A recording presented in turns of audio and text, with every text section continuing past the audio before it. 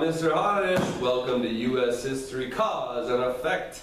Today we will focus on the Great War. The war to end all wars, but obviously it didn't do that. World War I. Sure, it was a world war, and this is U.S. history, and you could argue that the U.S. only played like the fourth or fifth most important role of all the countries in the war itself.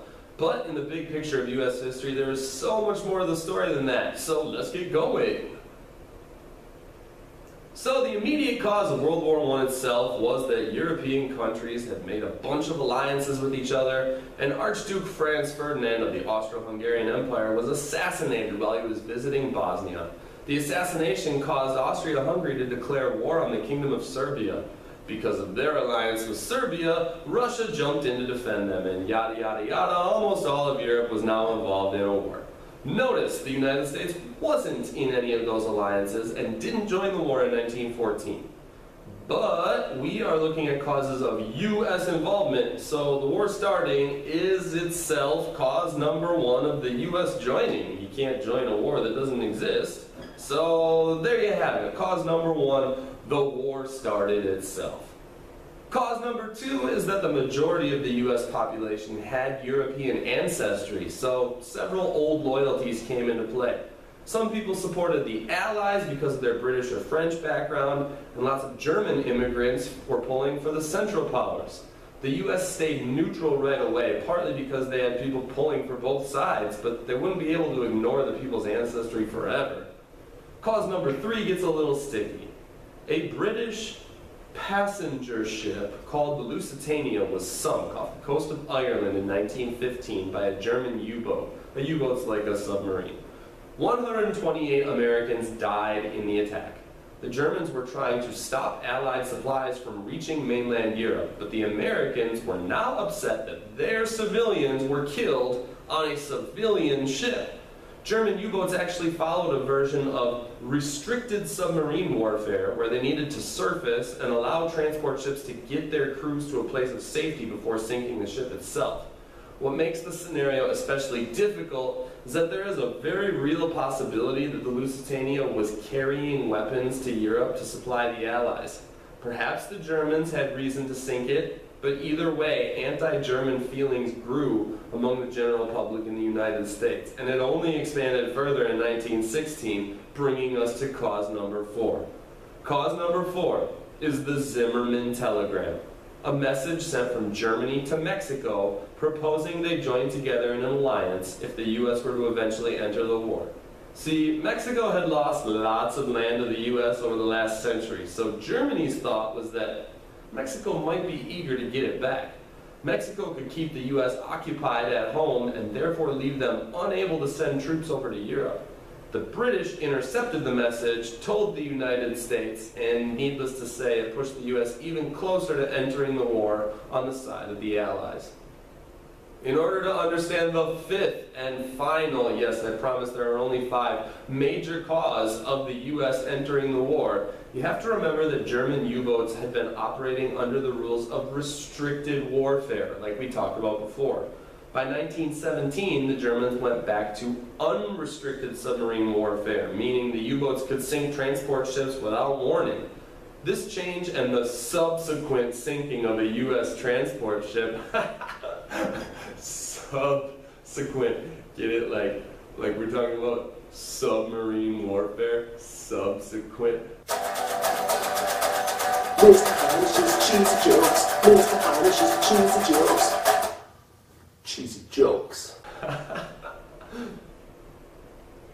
So the U.S. officially declared war on Germany after that. The straw that broke the proverbial camel's back. Unrestricted submarine warfare. So the U.S. joined the war. That's the event we're talking about as the focal point of the video, right? You saw the causes for them joining. Now what are the biggest effects? Effect number one is probably the Allies winning the war itself. The situation in early 1917 was not good for the Allies, especially since Russia had just left the war due to their own revolution at home. The U.S. entering gave enough momentum to the Allies for them to win the war by November 1918. Effect number two is the Treaty of Versailles, the official treaty to end the war, which was signed in 1919. The U.S. was one of the major creators of the treaty, but were focused largely on the goal of creating something called a League of Nations, where countries would talk about their problems without going to war. In order to get the League of Nations written into the treaty, they had to allow some harsh terms put down by Britain and France, who were looking to punish Germany. The Treaty of Versailles is also important because many historians agree it was so harsh that it helped bring the Nazis to power in Germany, which also indirectly led to World War II. So effects number 1 and number 2 deal more with Europe, but what about the effects of the war on the United States directly? Effect number 3 of U.S. involvement in World War I is a change in the role the U.S. was expected to play globally. Before 1914, Europe was basically the center of world affairs.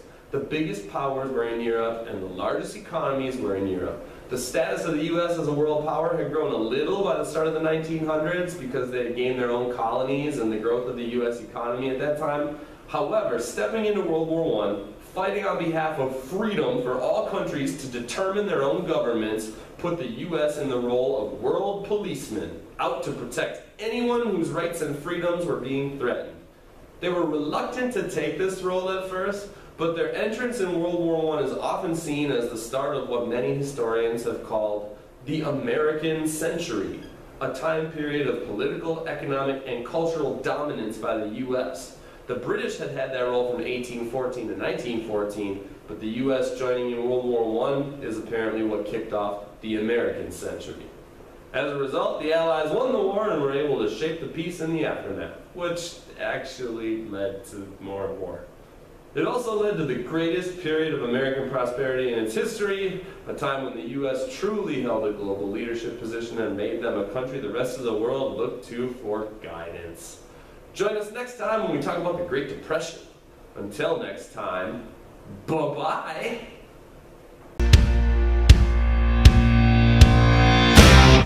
Wait a second! Does anyone realize what's happening here? Okay. So, those that don't know history are doomed to repeat it, right? Well, the British century was 1814 to 1914. Essentially from the end of the Napoleonic Wars, which left them as the clear world power over France, until the start of World War I.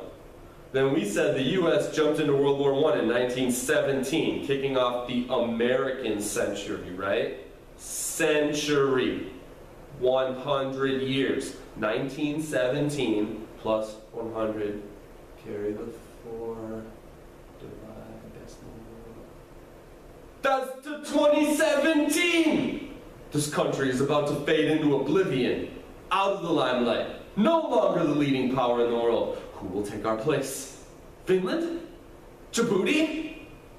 I guess we will have to wait and see.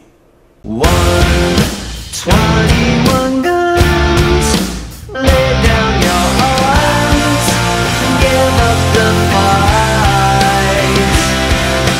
121 guns, throw up your arms into the sky, you and I.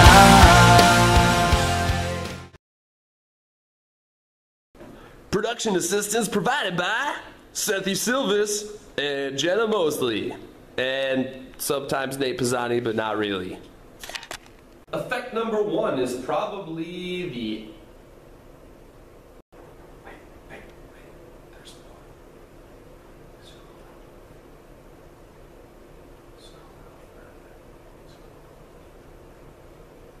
You know, like when I punched my hand? Yeah. That really hurt. I could probably give myself a bruise. Okay. So there you have it. The U.S. was reluctant to join World War I, but through their own ancestry, naval warfare they didn't agree with, and an attempted alliance plot against them, they threw themselves into the fray. As a result, the Allies won the war and were able to shape the peace in the aftermath, which actually led to more war. Which, I can't say that word.